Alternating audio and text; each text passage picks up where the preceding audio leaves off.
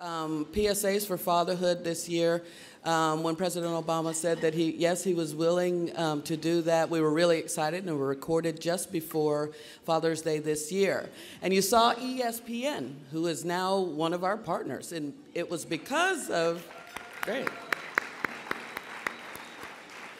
Do you remember Cheerleader Dad last year? It's because of Cheerleader Dad, it got so much positive response that ESPN, who doesn't do PSAs, said that we want to be a part of what you're doing.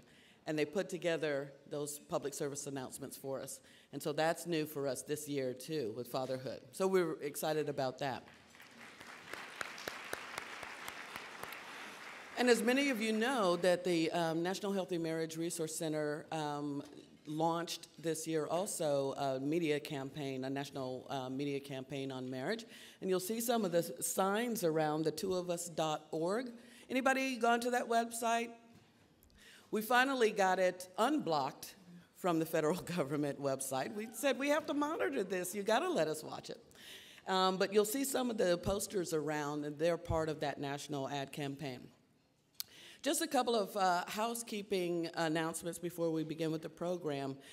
For the Charles Sutton's cluster group that will be going on that site visit, please meet him down in the Washington room area that you were supposed to report to this afternoon after your lunch and before you go on to your site visits. Also, if anyone has found a cell phone, a blackjack, it has a frontal keyboard. I don't know anything about this. I'm just reading what I wrote down here. If you find one, please let us know. Leah Rubio has lost her cell phone. And one final thing is that we developed a series of toolkits for practitioners for fatherhood.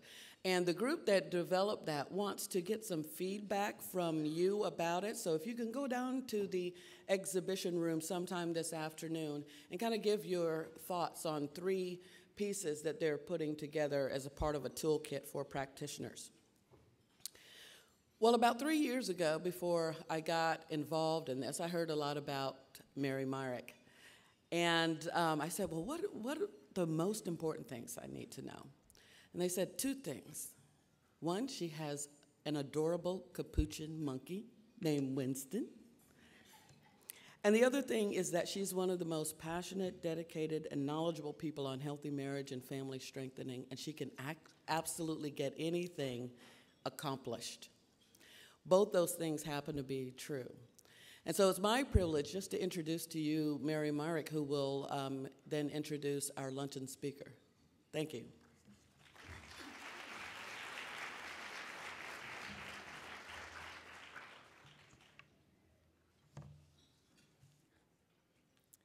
I have the great privilege of getting to introduce to you Rolanda Diaz-Loving, which is better than Robin, who got to introduce me. I want to tell you a little bit about the context of this lunch plenary. As most of you all know, because you're probably not at your first ACF conference, when this initiative began, ACF wanted to make sure that there was really strong cultural representation to this initiative, and it launched an African American Healthy Marriage Initiative and a Hispanic Healthy Marriage Initiative. And since then, they've added an Asian Healthy Marriage Initiative. And as part of that work, Frank Fluentus took the lead in that. He was actually going to be here to introduce Rolando and just got called to the White House. So I'm actually going to share with you a little bit about what he wanted to share about the context of Rolando's work with this particular initiative. So this initiative, the Hispanic Initiative, began in 2004. It began with a roundtable in Washington, D.C., where national leaders from all different walks of life in the Hispanic community came together to talk about how this marriage initiative might apply to Hispanic families. And out of that work, many things have occurred. There have been TA events, there have been roundtables, there have been conferences, research meetings, research papers, research studies started to complement the broader work of the initiative. As part of that work, we found, Rolando, I'll tell you a little secret about how we found him. Those of you who started with this initiative know that in the early stages, we were forming something that had never been before. That was also true of the Hispanic Healthy Marriage Initiative, and we were charged with putting together a research team to guide the work that would be done. So late one night, I was using my very favorite research tool, Google, and I found this guy in Mexico City. And he had written all these papers in Spanish, but they had the word marriage in them. I was sure they were good. And so I wrote to him very late at night and said, you know, we do this really important work. We'd like you to participate in that work with us. And by the way, are you as nice as you look on your webpage? And he wrote me back and said, I think I am. And how can I help you? So that began actually a relationship that over the last several years has added a very meaningful dimension to the work of the Healthy Marriage Initiative. Over these last several years, he's been to the United States many different times. And by the way, it's as easy to get here as it is Oklahoma. So he's glad to be here instead of Oklahoma. He's actually done a tour of duty as a scholar in residence for the Hispanic Healthy Marriage Initiative, living in Oklahoma City, traveling to sites, many of your sites around the country, meeting with you about the populations you serve.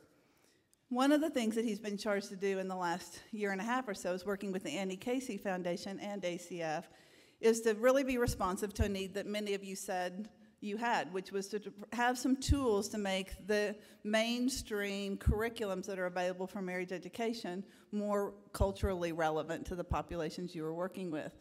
And so over the last several years, he and Leah Moses Rubio, who you saw yesterday, and others have been working with practitioners across the country, with curriculum developers, and we've developed 3 modules that are available on healthymarriageinfo.org. I would tell you quickly to the fatherhood folks, I think these curriculum modules would be equally valuable to you because they talk mostly about cultural context.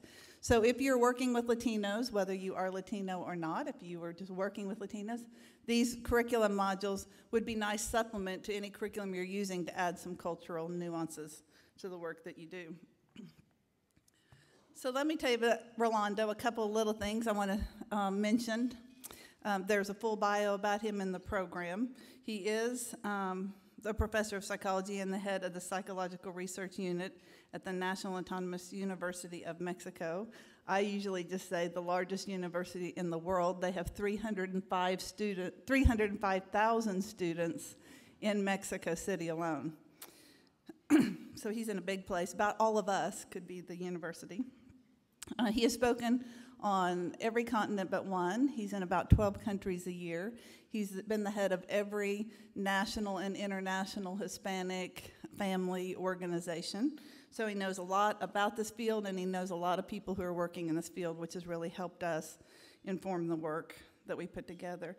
If you want to read anything he's written, you probably would need to know Spanish to read part of it, but he has a 220-page vitae, so don't just hit send when you see that pop up on your, or print when you see that show up on your email.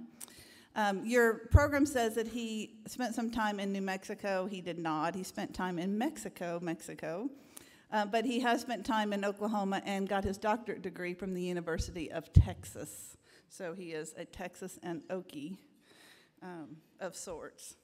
So with that, I'd like to introduce you to somebody who is the nicest, smartest, most insightful researcher that I've ever known and that you're likely to ever meet, Rolando Diaz-Levy.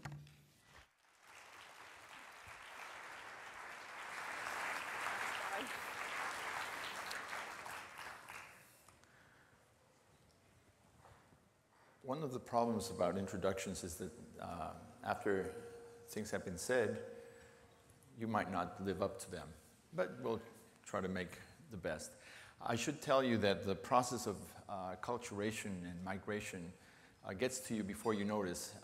In the program it says that I'm in Albuquerque, New Mexico. I didn't know that the National University of Mexico actually moved up there.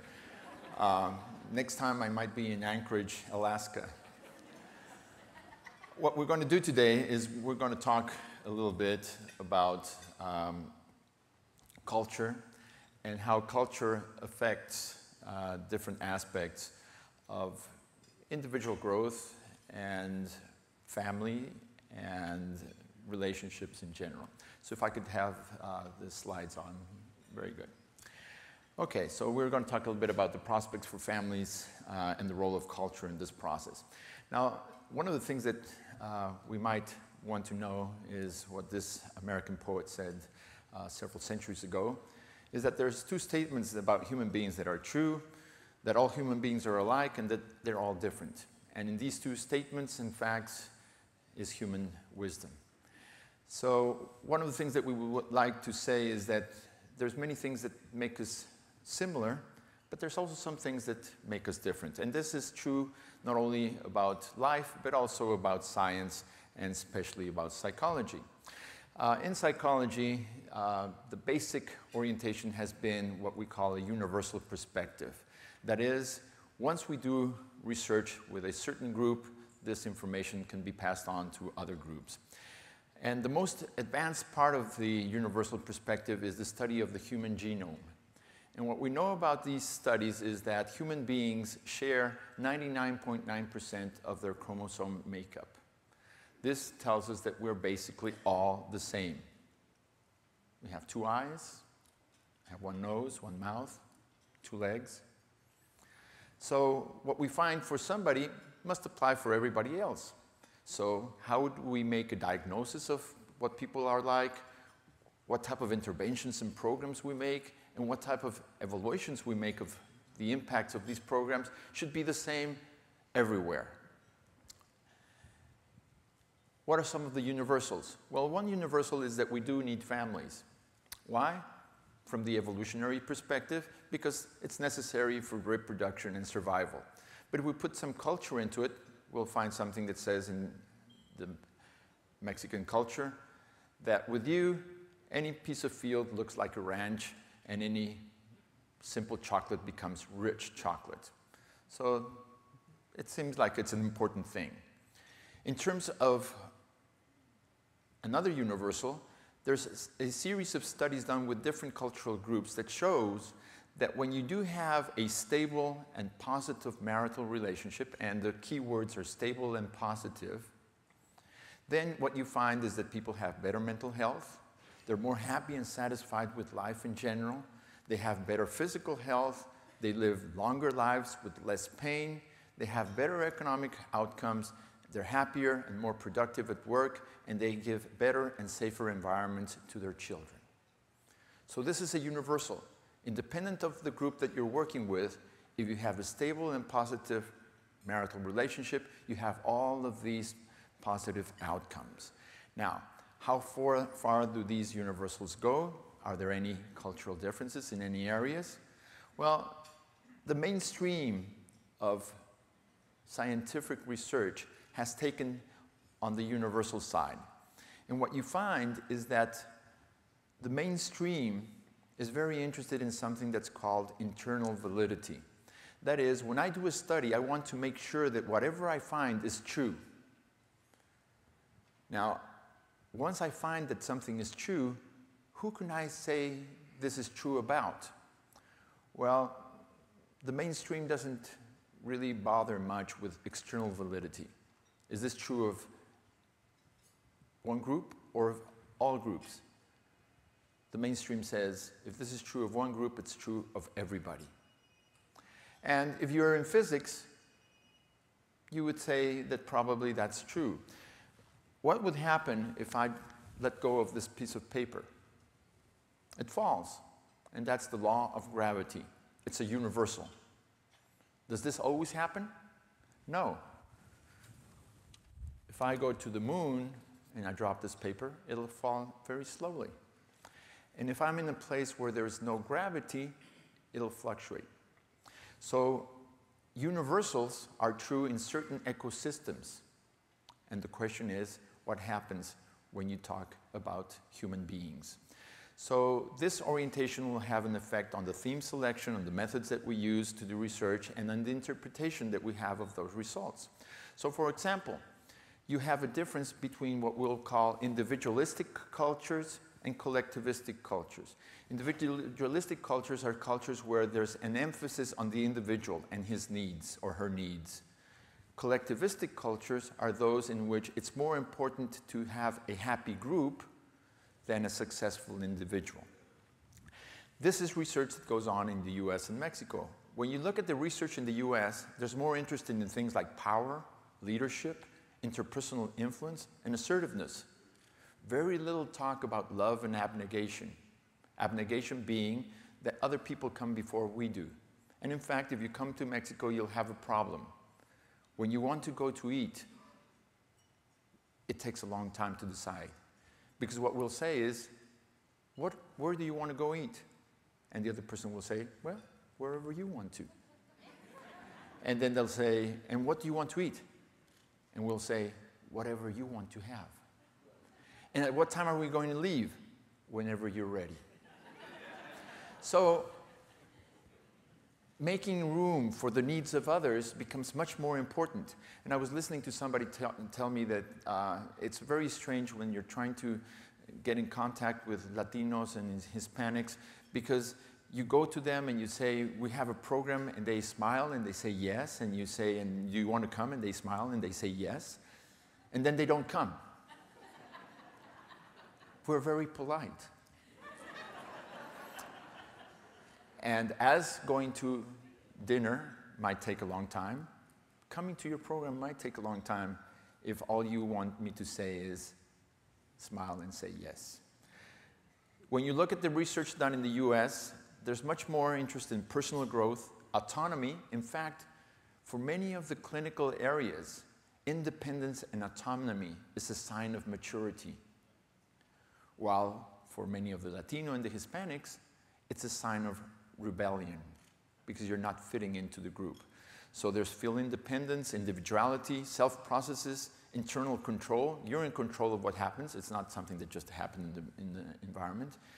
And when you go to the Hispanic and Latino cultures, what you'll find is much more research on identity. I am part of a group. It's not about the self. It's about how I fit within a group and mass behavior. So we have a problem in terms of the themes that are researched and the programs that are going to come from those themes. There's also a problem with the interpretation of results. We can ask, are these phenomena that we're looking at universal? They fit everybody? Or are these phenomena universal, but there's specific manifestations of these?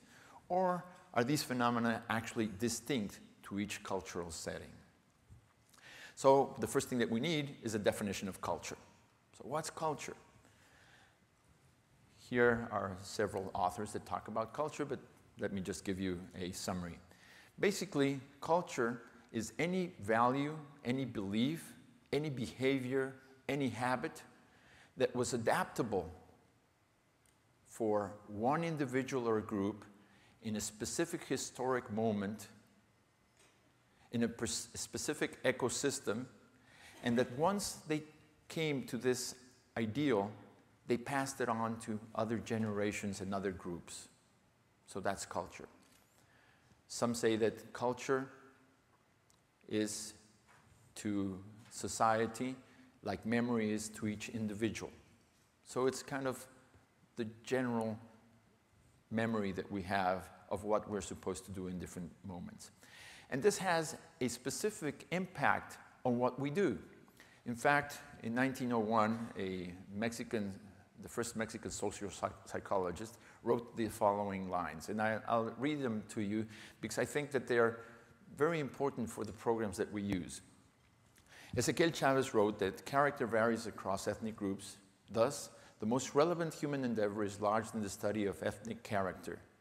Not considering this cardinal observation has induced some to fall victims to the absurdity of attempting a direct transplant without even reflecting on the possible incompatibility of intellect, feelings, and will of the people.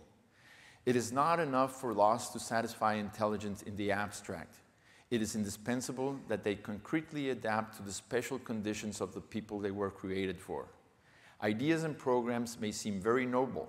However, the sad reality is lived so often in Latin American countries when marvelous plans are traced on paper, harmonic constitutions are advanced, and like Plato's dreams, they crash against the crudeness of practice and reality. So we have great ideas, universal research, but when we go and we put this into practice, it doesn't work because we're not considering the ethnic character, the characteristics of this group. So we have a little exercise. Now that you've finished eating, I want you to find 3 faces. And when you find the 3 faces, I want you to put your hand up.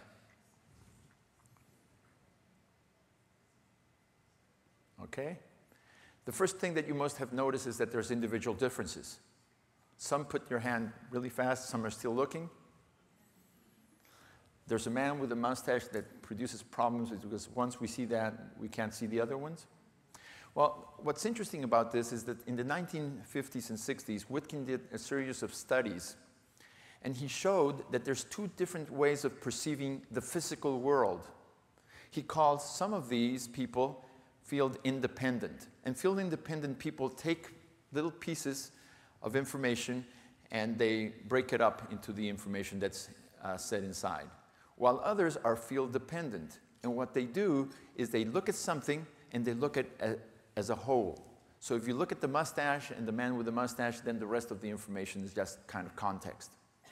Now, I'm pretty sure that you've already found the three and that you feel field independent. So let's do the next one. There's 10 faces here. Now you can put your hand up when you find the 10.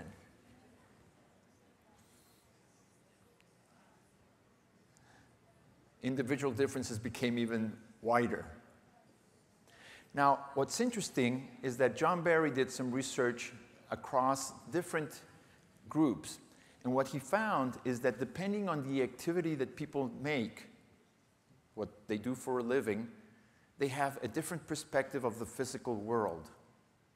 What he found is that when people dedicate themselves to nomadic activities like hunting, they feel independent because it's very important for you to be able to pick out your prey from the bush.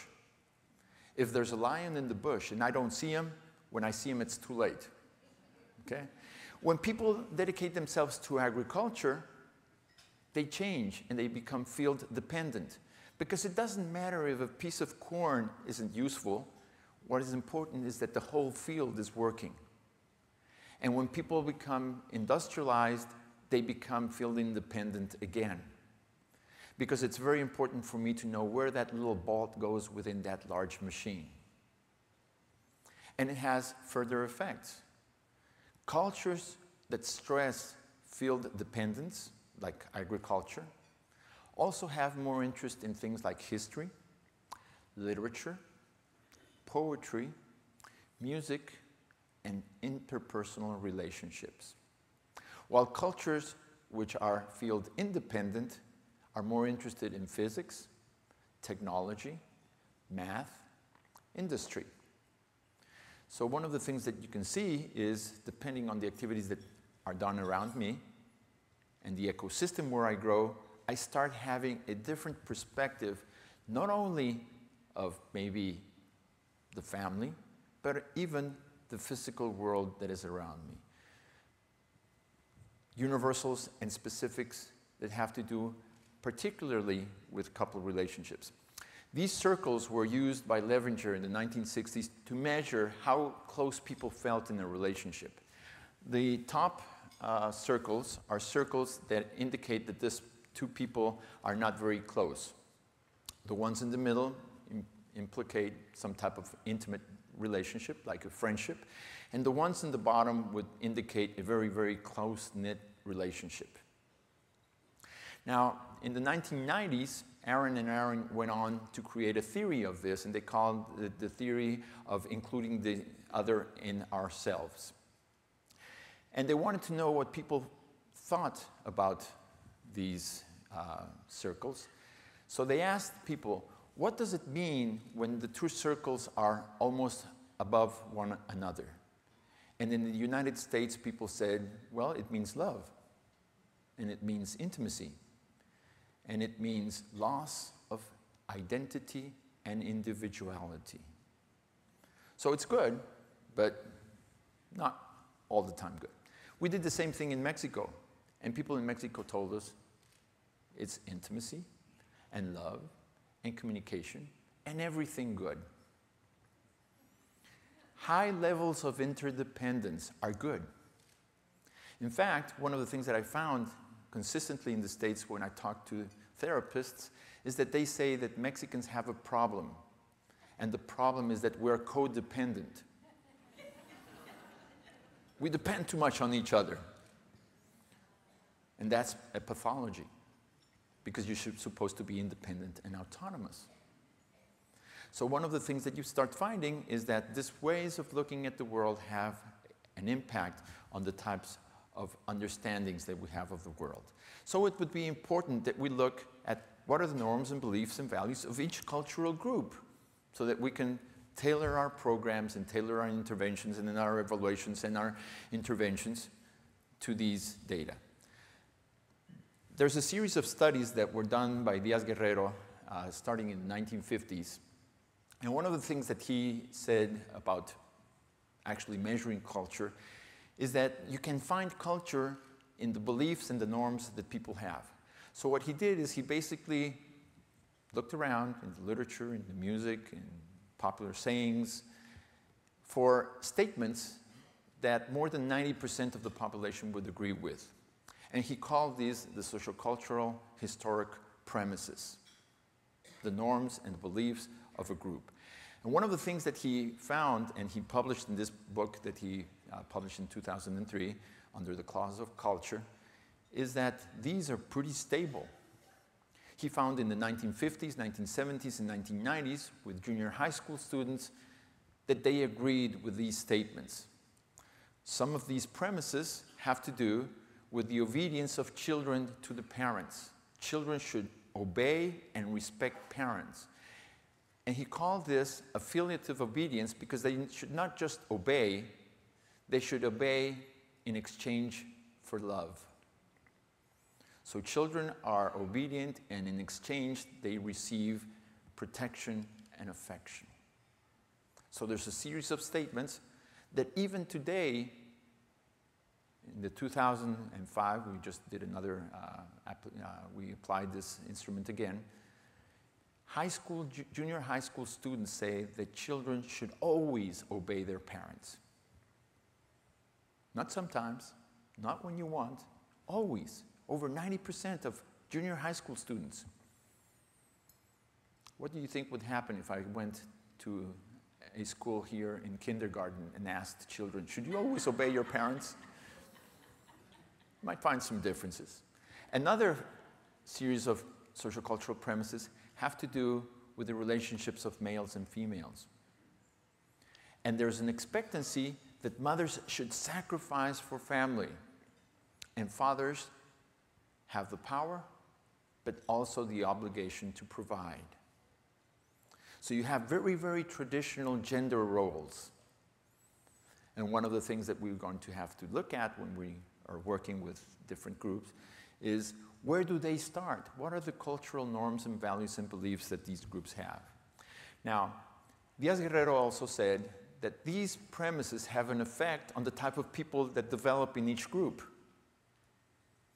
Because what he said is that personality comes from a constant dialectic across life of the sociocultural premises and the biopsychosocial needs of every individual. So we have a rule. The rule is children should obey. So on Sundays we have a meal, a family meal, an extended family meal. And it starts about 11, and we're all gathered. And where's the good child? The good child is sitting right next to us. Quiet, humble, docile, intelligent because he obeys. And this goes on till 2, where we all gather and talk. And then at 2 we start eating, and then at 4 we start talking again, and then about 8 we continue to mingle. And where's the good child? He's sitting right there. And an aunt comes in, and we say, you haven't said hello to your aunt. So he gets up and he kisses the aunt, and then he comes back and sits down. And then an uncle comes in and he said, you haven't showed him your last trick. So he goes, shows the last trick, and he comes and sits down. That's a good child. Now, what happens if the child is hyperkinetic? He's moving all the time because his biological needs are different. So he stands up, and what do? We sit him down. And he stands up, and we say, this child's going to be a rebel. So that's the interaction, the dialectic between the culture and the norms and values of that culture and the characteristics of the individual. When you mix these two, you create the personalities of each group. So Diaz-Guerrero found this typology of the Mexican. The first group, the affiliative obedient, is about 80% of the population. Affectionate, dependent, pleasing, controlled, and with high need of approval. Now, what happens if you interact and you have certain individual needs, but you also apply some of the culture? You become active internal control. You're affectionate and you're flexible, as the culture demands. But you also have some individuality and personal growth. So you might be rational and capable. So this is kind of an androgynous individual, about 5% of the population. Diaz-Guerrero said that these are rebels with a cause, because they have the best thing of the culture, affection, but also they've brought in a good thing about counterculture, being capable. Another group is the rebel without a cause. The self-affirmative is autonomous, independent, impulsive, dominant, rebellious, and intelligent. He's not looking for the well-being of the rest, he's looking for his own well-being. And finally, the negative side of the culture, another 5%, the external passive control, which is authoritarian, aggressive, corrupt, impulsive, pessimist, uncontrolled, servile. They probably are the leaders of the cartels, which is a small percentage of the population if you look at all the population, but they're very active. They're an active minority. Now, he did these in the 1950s and 60s, and we thought it would be interesting to see what was going on in the Mexican of today. And one of the things that you could do is you could take an instrument that was created in the United States to measure self-concept and then apply it. What's the problem? Well, the problem is that those who created that self-concept measure were thinking in their own culture. So what we did is we went to different groups and we simply asked them, how would you describe yourself?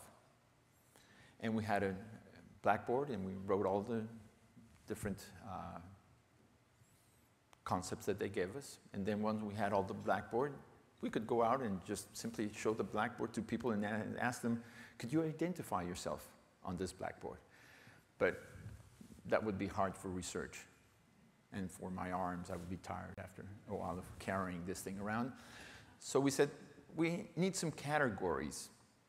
So we went back and we asked people to look at the information and try to create categories. And what people said is, well, if you have something like amiable and you have something like communicative, that's social. And if you have something like happy or angry, that's emotional.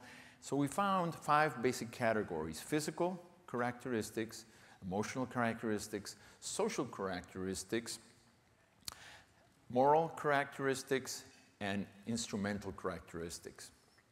And we said, we've advanced science. But then we looked at the dimensions talked about in the United States, and they had the same. They also had social. So what did we find? Well, what we found are the universals, those basic concepts of the self-concept. But what I would say is that maybe the universal is social, but the manifestation is idiosyncratic, specific to every group. So let me take you through an example of what I mean about social in one place and social in the other. I guess you've gone to a party in the United States. You've been invited to a party. You get a card, and the card says, you're invited to my party from 7 to 9. And then underneath it says, RSVP. Tell me if you're going to come or not. And when you get there, people are there at 7.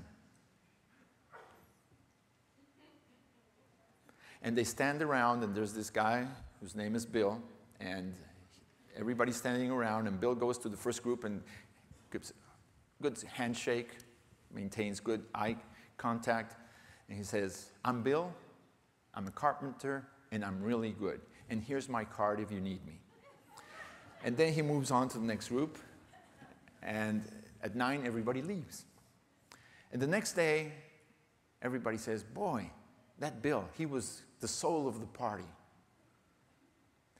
Now I'm going to take you to a party in Mexico." Who comes? Anybody who finds out. Okay? What time do you get there? Well, if you get there at 9, people will say, "Why are you here? Are you here to broom the place or clean up?" So you have to wait till about 10 or 11 before you get there. Make yourself desirable. Then you get there at 10 or 11, and everybody is sitting down and singing and telling jokes and dancing. And then about 6 in the morning, somebody looks at their watch and says, "Oh my God, it's 6 in the morning, I have to leave." And everybody turns around and says, "What happens is you don't love us anymore." So social might be different in one place and in the other. So we went back to the people and we asked them, "What does social mean?" So we have lists of words, and then we applied these questionnaires in different regions in Mexico, and this is what we find. First of all, the most important part of the Mexican is a social affiliative part. When we describe ourselves, the most important things are to be cheerful, friendly, sociable, simpático, I don't know how to translate that, amiable, and happy. And in fact, once you're happy, you've succeeded in life. You don't have to succeed to be happy. Being happy means you've succeeded. We're romantic, tender, affectionate, and loving. We're tranquil and conciliating and simple and obedient and tolerant. So it's a very different perspective of getting ahead of everybody else, competing, being the best. It's interpersonal relationships. The instrumental self, we're tidy and hardworking, punctual, reliable, active, efficient, intelligent, and capable. If you look at these are also social. Because if you're tidy and hardworking, that means that you're doing something for the rest of the people. Only intelligent and capable refer to very individual characteristics.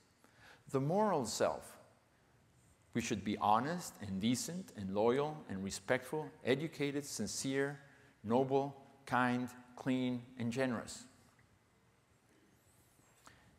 If this is the moral self, where are human rights? These don't talk about human rights, these talk about collective rights. If I'm loyal and I have a friend who just robbed the bank, I don't tell on him because I'm loyal to the relationship, not to some individual value. So even our morality tends to be collective. And there's also a dark side. And the dark side has to do basically with the emotional side.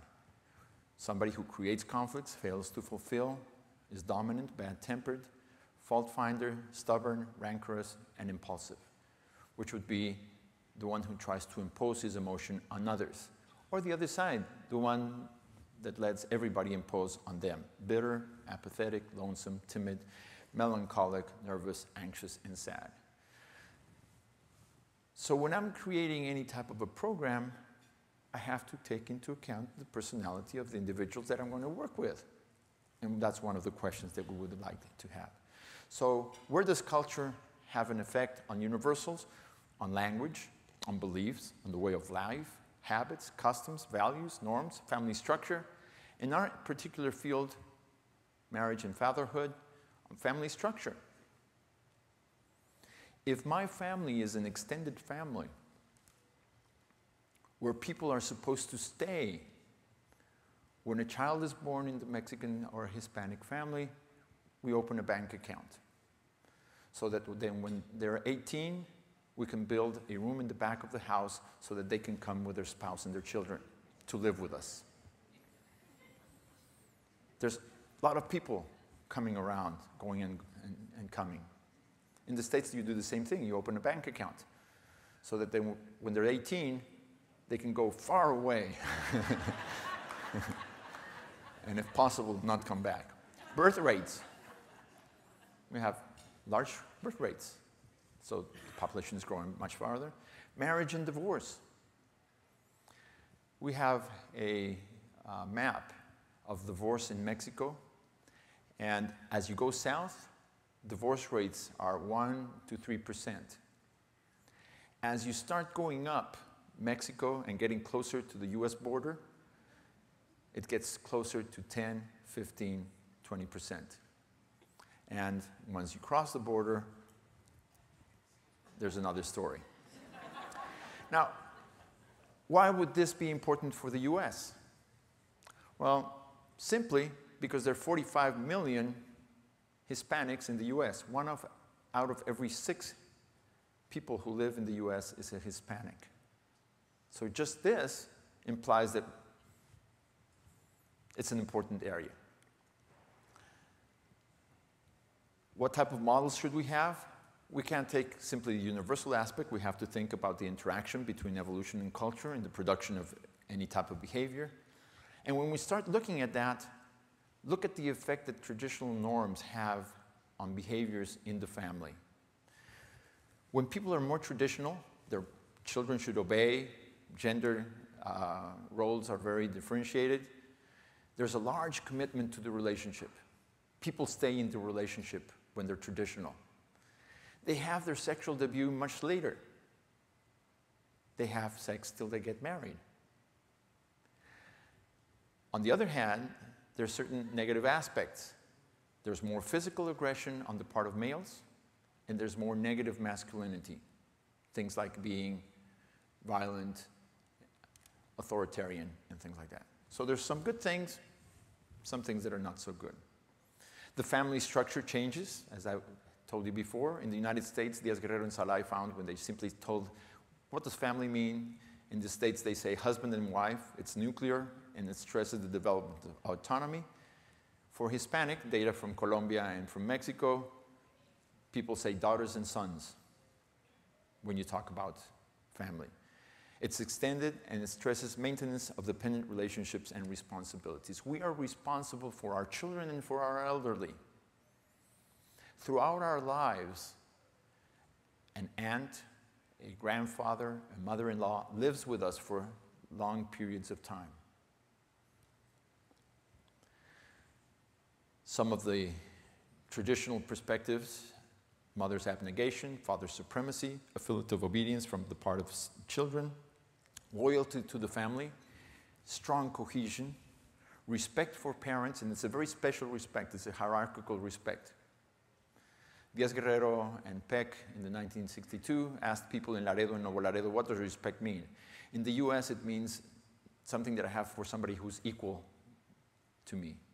In Mexico, it means somebody who's higher on the hierarchy.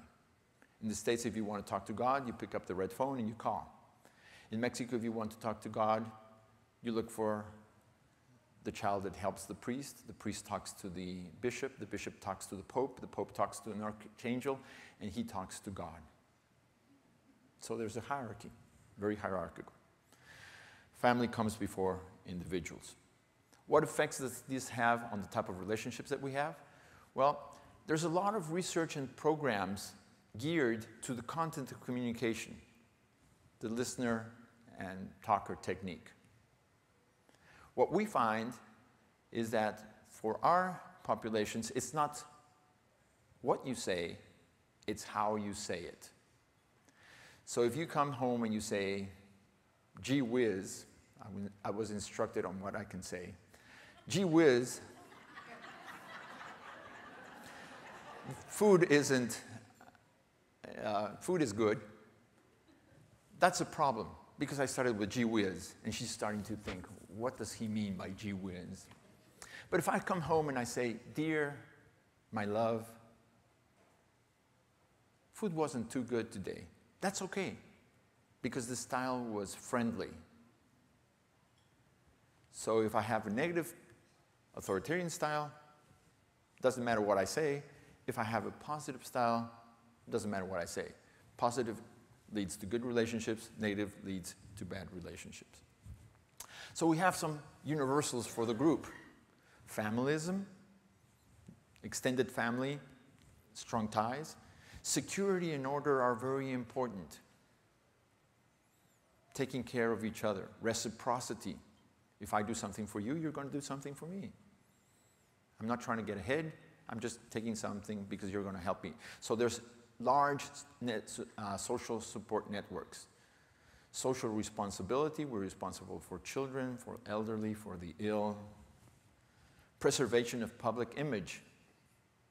If my daughter gets pregnant out of marriage, I'll send her off. She'll be away for a year, and when she comes back, I'll say that the child is actually my wife's. Because it's important that we maintain a certain public image. Field dependence that we talked about before. External locus of control. We think things happen for some other reason, not because we changed the world. We're non-assertive. Several years ago, we started doing some research on assertiveness, and we created a scale. And the first thing that we found is that the first factor is non-assertive. Second factor, assertive in indirect ways. So instead of telling somebody directly what they should do, we tell somebody else. Could you go tell him to lower the music, not to smoke? And finally, assertiveness, but with people that we don't know. We would never be assertive with somebody that we know. And interdependence. Some more aspects of this particular group. Out of data that was that came out of some focus groups that we did in Texas, when we asked them, what's the most important thing in life? Women said, my children and a good partner that will help me take good care of them. So you can see that the premium is not the relationship, it's somebody that creates a good relationship with children. While men said family and economic security. So they're the providers, so they have to think about economic security. Then children, and finally, the mate. Extended family can be the best support for marriage, but also puts a special stress on the relationship when in-laws are too close. So it's good if it's my own family, but if it's her family, then we start to get into some trouble. Now, this impact is happening in the States, but it's coming from the countries of origin. This is data from 350 wives who had migrant husbands and 350 wives who did not have migrant husbands in a semi-rural area in Mexico. And one of the things that we applied is a family functioning inventory that we created that measures some other things, family ambience, things like we enjoy our time together, cohesion, we are a close-knit family, hostility, we criticize each other easily, and expression of rules and feelings. In my family, limits and rules are unclear. Now, we applied this to these two groups, and one of the things that we find, and Nelly Salgado de Snyder mentioned before, is that migrant wives have the ambivalent task of being passive and dependent, and at the same time being able to sustain a family away from their primary culture and deal with their children, with children's independence. So all of these stressors are coming into the relationships. What we find for these groups is that women with non-migrant husbands show a higher positive family ambience and cohesion than those who have migrant husbands. So if my husband is migrating, that's creating problems in the family relationship. And not only less cohesion, also higher hostility among those who have a migrant husband. And remember, the husband goes, the family stays. This starts to create turmoil, and then the husband brings the wife and the children. And this creates another set of changes. So what we're finding is that now we have what we call a culture in transition. The traditional includes obedience of children in exchange for love, protection of women, and family honor. But the ones who are in transition are self-affirming females and children. Children come to the States and they learn English faster. So now we had a hierarchical structure where the father demanded respect in exchange for providing. The mother was abnegated and she controlled the love of the relationship, and the children were obedient. And all of a sudden, the children are the ones who can speak to the rest of the community. So now they're in power. How do you think the rest of the family feels? So we don't only have to think about culture, we have to think about change. So this means we have to think about acculturation. And there are several theories that talk about, for example, assimilation. I come to the new country and I simply take off my old hat and put on the new hat and I'm totally different. Or accommodation. I take some of the new and some of the old. Or rejection. I don't want anything to do with this culture. And in fact, there are pockets in Chicago of people who have lived there for 35, 40 years and do not speak any English. Or marginalization. Maybe I want to become a US citizen with all its characteristics, but the culture will not let me in because they say, no, you're different and you stay different. So do I want to come to the program that the federal government is offering if they say that I'm different and I'm going to stay there? So there's difference in acculturation. From data that we have from Hispanics in Texas, from the phone call interviews that were done a couple of years ago, one of the things that we find is that Hispanics only in Texas are very different. Hispanics in Texas who speak English with everybody are the same as Anglo-Saxons in Texas in regards to everything that has to do with family and marriage, parenthood. Hispanics who speak mainly Spanish are very different from Hispanics who speak mainly English. So there's a difference not only from one general group to the other, but also within the group. And there's gender issues. This is some data that we gathered from focus groups in San Diego, and we asked males and females what they thought about being in the States. And males in general said they're not happy with cultural change and feel rejected from the majority culture.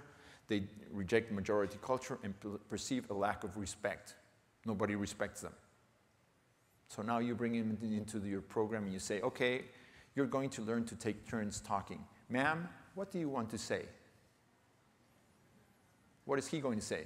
Nobody respects me out there, nobody respects me here, I'm leaving. Females, on the other hand, and children are empowered and perceive violence and solitude as their main issues. So it's not only one group, it's many groups. And as you can see, the population of Mexico in particular is very large. 11 million of the new migrants, first generation, are from Mexico. And not only are 11 million from there, they have the lowest education level. People who've come from Mexico, 41% of them have less than 9th grade of schooling, compared, for example, to those that come from the Caribbean that have 14.6. So they're two very different Hispanic groups. And then people who come from Mexico live in large families, 3 and 4, or more than 5 people. While if you look at people, for example, that come from the Caribbean and Central America, you'll see that they have smaller family sizes. And then, not only does this happen, people who come from Mexico are having more children. Their birth rate is close to 11%, while, for example, for the Caribbean, it's only 6.7, and for Central America, 8.5, and South America, 7.1.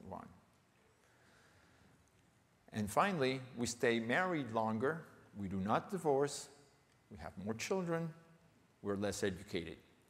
What type of program are you going to create for us? Is it going to be different? Well, it has to be different. This is something that I read in the paper in San Juan de Puerto Rico. And it was large letters, and it said, Guerra de Gangas. And what I understood is that they were having a commercial sales competition. Because a ganga means it's very cheap. But then I talked to some people in Puerto Rico, and they said, no, it means gangs at war over turf. They took gang, and they went gangas, and then they converted the word. So look at what happens from one group to another. This is data that we have from Mexico and Puerto Rico on self-disclosure and how happy people are in relationships. And what we find is that in Mexico, females need to communicate about needs and feelings, and that makes them happy. They're satisfied. While males like to talk about organization of the relationship. In Puerto Rico, females need to communicate about organization, and males want to talk about their needs and feelings. Now, every time I tell my students this, my female students say, when's the next plane to Puerto Rico? But then I tell them, part of the reason that this happens is that in Puerto Rico, there was so much migration of the males that the ratio is about 60% females to 40% males. So the reason why the females want to talk about organization is because they have to split up the males. When can you come, when you can't come? The males want to talk about their feelings. I'm being used. So, in general, what we have is that marital satisfaction for certain groups is going to be related, for example, to positive love styles, being friendly, being altruistic, support and affiliative behaviors, secure attachment, I'm happy when you're here, not happy when you're not here, positive negotiation and power styles, we exchange to get to a point, and less anger, less negative negotiation, less anxiety and depression. So now we have the knowledge, but this is what can happen. This is the scientist, me, and my wife, and she says, you're thinking about numbers all day. You think about mathematics and percentages. Do you know how much this is hindering our relationship? And with precise knowledge, I say, yes, 63%. So what we have to do is we have to be creating programs and research that is aware of language, education, gender issues, acculturation, and violence. We have to look out to know our communities. If we don't know our communities, our programs won't work. We have to train our staff, especially facilitators, to respond to the characteristics of the group that they're working with. I know that evaluators don't like this, but you have to tailor your programs to the community needs, not to the researcher's needs. I didn't say that. And you have to evaluate the effects in a valid, reliable, and especially culturally sensitive form. And just to end, what should these marriage education programs have when you're talking or working with Hispanics? They should be culturally sensitive. That means you have to have knowledge of values, norms, beliefs, customs, and language of the group. You have to be aware of the acculturation processes. Gender issues are fundamental.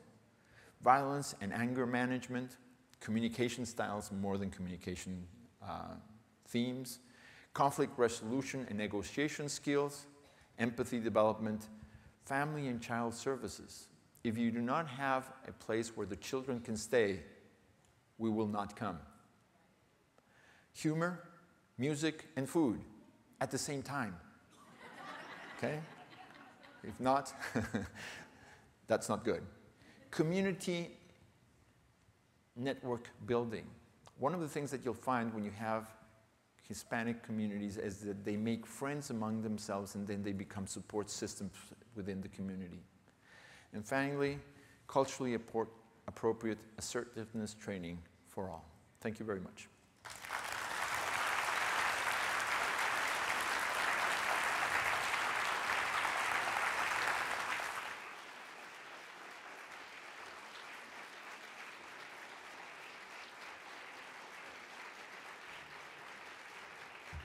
Thank you, thank you. Want to say thank you so much to Rolando, Dr. Rolando Diaz-Loving. It was a great presentation.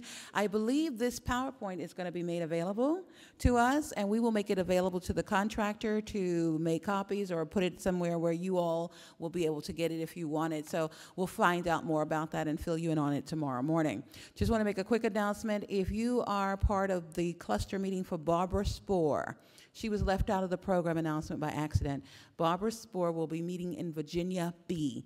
So all of your grantee projects that belong to Barbara, please go to Virginia B. That doesn't mean you get a free afternoon off. Sorry. Anyway, lunch is over. Thank you, guys. See you tomorrow morning. Take care.